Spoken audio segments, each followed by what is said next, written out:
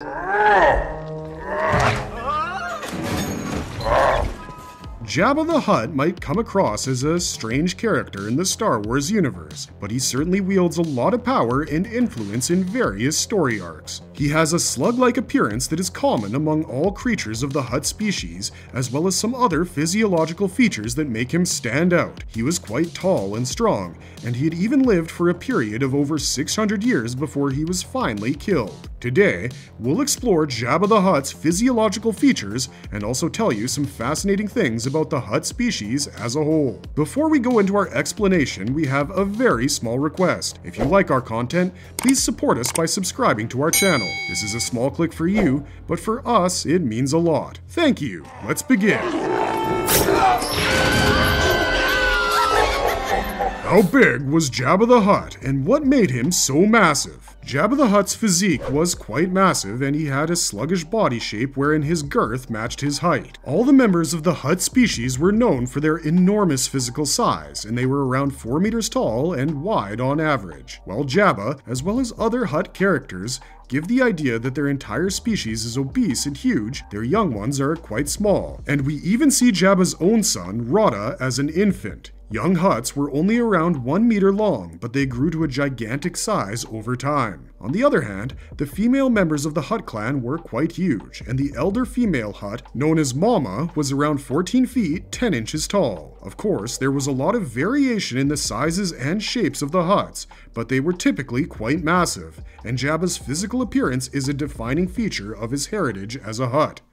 Does Jabba the Hutt possess a skeletal structure? While Jabba the Hutt appears to be an extremely strong creature, he actually does not have solid skeletal support like most species. While the specifics of his anatomy are unknown, there is a lot of contradicting information on their structure. Star Wars, the Complete Visual Dictionary, does mention that the Hutts do not have a skeleton, while the Star Wars official fandom page suggests that they have a skeletal spine. This spine serves as an internal mantle that supports the Hutts' gigantic heads and huge bodies. It does seem quite strange to think that these creatures don't have a skeletal structure, especially because they have massive bodies that do need some internal support in order to move around. However, this does not seem to be a huge issue to them, mainly because they have huge tails that help them with balance and make it easy for them to travel around a planet where their legs might sink into the mush.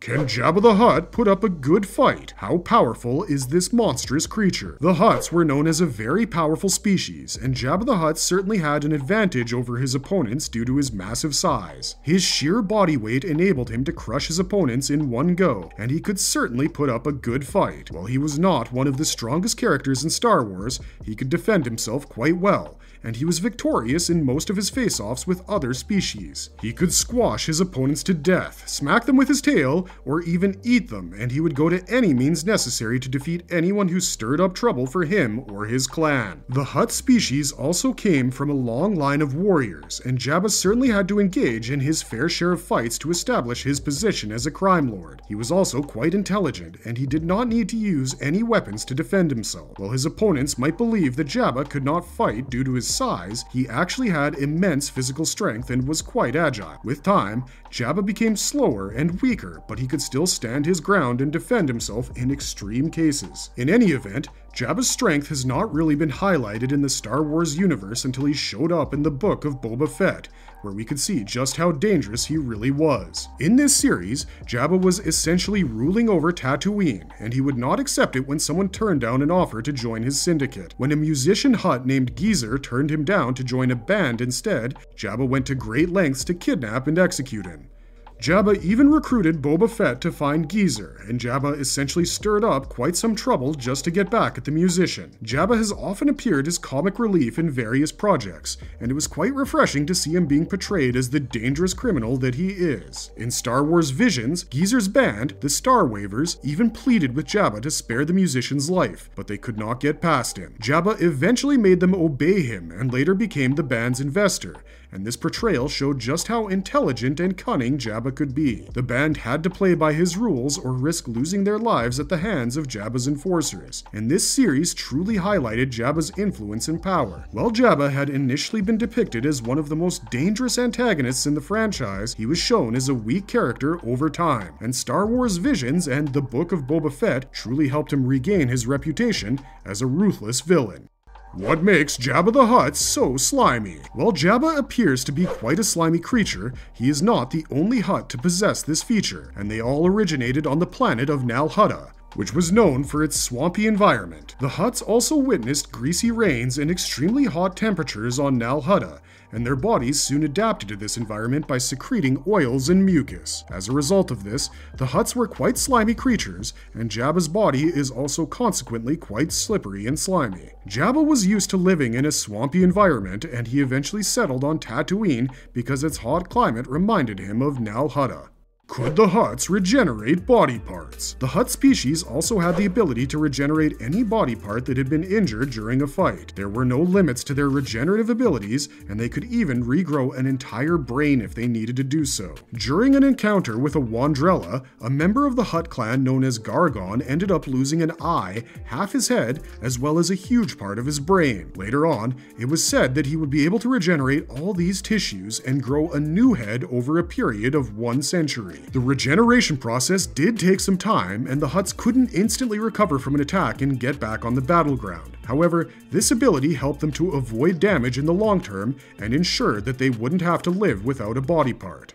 Was Jabba the Hutt a stinky creature? Jabba the Hutt's appearance indicates that he might not be the best at maintaining his body, and he is actually quite a stinky creature. He had quite a horrible stench surrounding him, and he was also known for feeding on stinky food. In fact, he had an entire aquarium filled with slimy animals known as Tatooine paddy frogs, and he would often snack on them. Jabba often preferred to stay in hot and steamy places, which does not sound very appealing due to his stink. The anthology series titled Tales from the Mos Eisley Cantina also included a story that stated that Jabba's body often releases a slimy discharge that has quite a bad smell. Anyone who ever paid him a visit or ended up crossing paths with him had to endure his stink, and this also seems to be a common feature among the Hutts. In fact, the Jedi had even assembled a team to once rescue Jabba's son, Rada, and Anakin, being one of the members, had been quite disgusted by its smell. What is the real age of Jabba the Hutt? Jabba the Hutt also appears to have a longer lifespan than most others of his species, and the Hutts were famously known for the longevity of their species. While Jabba the Hutt was killed off on Tatooine, he was still over 600 years old at the time of his death. He appeared to be physically fine, and he even showed 0 signs of aging at the time of his death, which suggests that the Hutts can easily live for 1,000 years if they don't die to unforeseen circumstances. The Hutts' longevity is what helped them create a powerful empire known as the Hutt space in the galaxy, and Jabba wielded a lot of power and influence even over the Jedi and the Sith. How do Hutts reproduce as a species? While the Star Wars franchise prefers to keep some things a mystery, the introduction of Jabba the Hutt's son left the audience quite surprised as they wondered how the Hutts reproduced. There are several theories and methods by which these species seem to produce young ones, ranging from sexual to asexual reproduction. During one story arc, we were introduced to Zero the Hutt, who had traveled to his home planet in order to meet his mother, Mama. Zero also had a father named Papa, which suggests that the two of them had come together to create Zero. On the other hand, Jabba the Hutt had produced asexually on his own to create his son Rada. The Hutts had both male and female reproductive organs, so they had the liberty to choose which organ to use during the reproduction process. Since they had multiple reproductive organs, they were essentially classified as hermaphroditic creatures. They would later store their young ones in a marsupial pouch near their abdomen. While the Clone Wars series suggests that these creatures can produce sexually or asexually, the Hutts preferred sexual reproduction, as it created healthier young ones. There is also a lot of debate surrounding the gender of their species, and it was initially suggested that the Hutts were all male. Over time, new female Hutts have been introduced into storylines, and one of Jabba's female cousins also featured in the Book of Boba Fett. Does Jabba the Hutt eat humans? Jabba truly has no qualms when it comes to devouring other living creatures, and he'll devour anything from strange paddy frogs to even human beings. In fact, he has gained quite a reputation for eating anything in his path, and he often engages in gluttony. He eats proper meals 9 times a day, and he additionally also snacks on Tatooine paddy frogs, among other things. He also feeds on humans, and he often threatens people by promising that he will eat them. While he does not actually eat them in most cases, he sometimes does.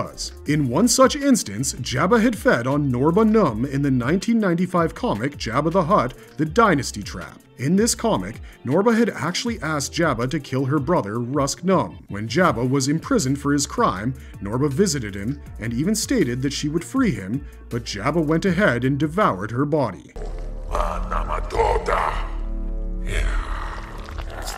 Did Jabba the Hutt violate Princess Leia? During a particular story arc, Jabba the Hutt captures Princess Leia, and he kept her around as one of his multiple slave girls. This raised many eyebrows, and fans even wondered if the Hutt tried to get intimate with Princess Leia. Jabba was also viewed as a predator by most of the Hutts, but he never tried to violate Princess Leia. In fact, he only enjoyed the amount of power he could hold over his slave girls, and he enjoyed being in their company. This does not mean that he tried to get intimate with Leia, but he sure did like having her around as one of his slave girls. Jabba was also not physically compatible with Leia, and only viewed her as another ornament in his collection. He made her change into a metal bikini and viewed her as a challenge when he tried to break her will. There is also the question of whether he was even attracted to Princess Leia, as they both belong to very different species. While he did not violate Leia, he did send her to Boba Fett's chambers. However, Boba Fett refused to engage in any intimate activities with her, and he even let Leia sleep on his bed while he slept on the floor.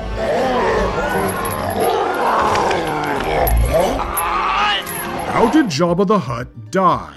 Jabba the Hutt died around the age of 600 in the mainstream universe in Star Wars: Return of the Jedi. His death occurred quite early in the movie, and it finally marked the downfall of this powerful Hutt at the hands of Princess Leia. Many events led to Jabba's death, and it all began when he tried to spread his empire beyond Tatooine. Jabba also had his eyes on Han Solo, who had once abandoned a huge shipment of spices that were to be delivered to Jabba. Solo was attacked by Imperials, and he then decided to save his life and escape, even if it meant that Jabba would suffer losses. Consequently, Jabba placed a bounty on his head, and the two of them soon faced each other once again. However, Jabba spares Solo's life on the condition that he would pay him back, and Solo later earns a huge reward after rescuing Princess Leia. While it would have been wise to pay Jabba back, Solo got caught up with the Republic while Boba Fett started hunting him down. Boba Fett then brings him to Jabba's palace while some of Solo's friends, including Princess Leia and Chewbacca, go on a mission to rescue him. Boba Fett has frozen Solo's body,